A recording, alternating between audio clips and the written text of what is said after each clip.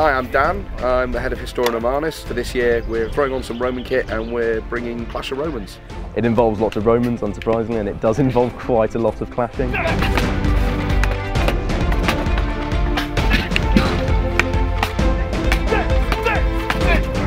There's training and it involves quite a grueling schedule. I mean, it can be up to sort of 4 or 5 hours. Mostly combat orientated, but there's other bits as well, like showmanship, because it's no good hitting each other if it doesn't look like it really hurts. They're aiming to strike hard enough to leave a lovely bruise, and you have to react accordingly to how powerful that was.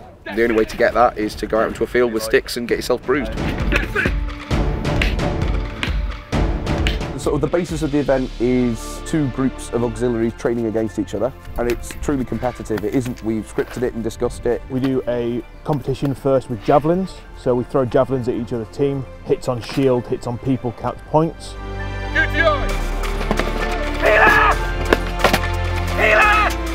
It's great fun for us and the audience love it. So it's very much competition sport is the best way to explain it. It's a lot of fun and we thoroughly enjoy putting on the display for people.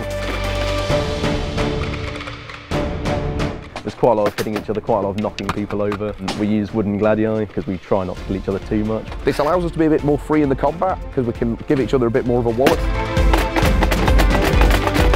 Shield bashing and kicking is allowed.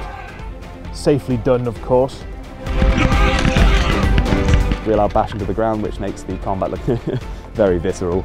It's not just a sense of they're seeing a battle, they're really seeing guys really try and hit each other, so they get a real sense of what a soldier's training would have looked like all that time ago. As a combatant, it's a hell of a lot of fun.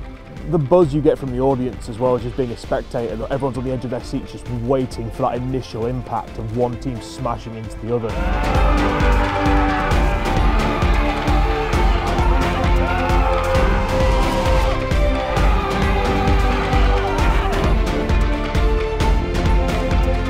And once it happens, there's just an uproar of cheers and it's amazing. It's one of those things you have to be there to be able to feel and experience what it's actually like.